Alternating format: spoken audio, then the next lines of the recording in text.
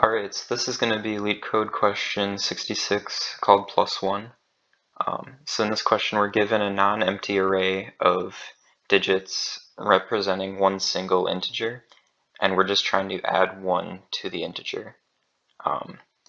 So in the example here, this would be like the number 123, and to add 1 to that we'd get 124, but it's represented in an array where each digit is like a single element in the array. So to think about solving a question like this, where it's pretty simple, like there's just one manipulation happening, and really a lot of questions, I think it's good to like break it down into the different cases that we could be dealing with. So for this question, the first kind of case that we could encounter is where it'll just be a simple addition, where all we have to do is increment the last element by 1. So if this was our example integer, you can see all you have to do is increment the last integer in the array by 1. In this second case, however, we can see if it ends in a 9, then this actually needs to be changed to a 0. So what we can do is just check that if this last one is a 9, let's just change it to a 0, and then we move on to the next integer and do the same thing. And then once we encounter an integer that is not 9, then we can increment that one by 1. And then finally, if it's the case where we get to the first integer in the array and it's still equal to 9, then instead of changing this to 0, all we have to do is change it to 1, and then we can push another 0 back to the end of the array, and then that would give us the full number, because if a number is all 9s, it'll always end up being a 1 followed by however many zeros. Okay, so to actually code this, we're going to start with an index, or like an iterator value, and it'll start at the last element in the array, since that's going to be like the least significant digit. And then we can handle the first case first, case 1, and just check if digits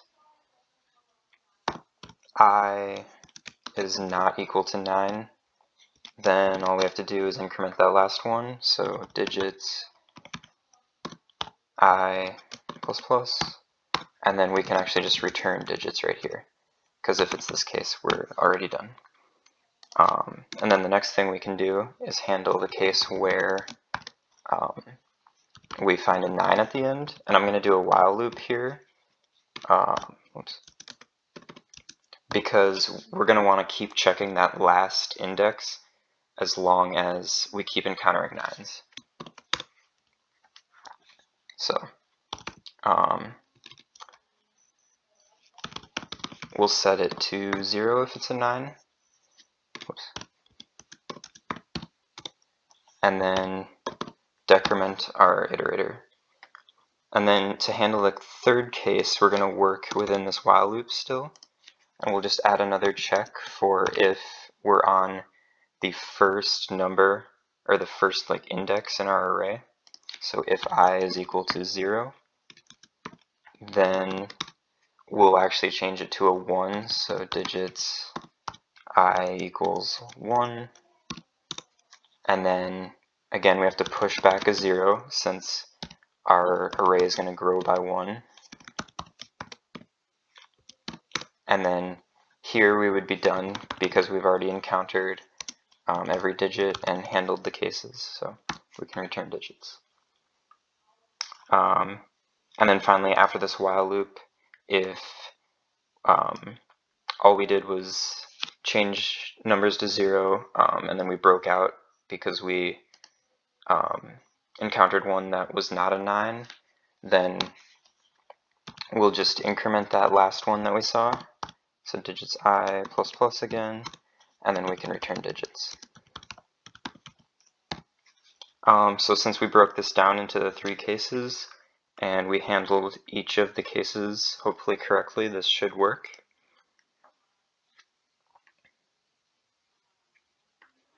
And it does. So for the space and time complexity, we're not, I don't believe, storing anything. Yeah, so the only data structure being stored is just this digits, which were already given. So we can just say our space complexity is constant. And then for time complexity, we can start with this first check. So we're just checking if the last number is 9, incrementing, and returning. So those are all constant operations.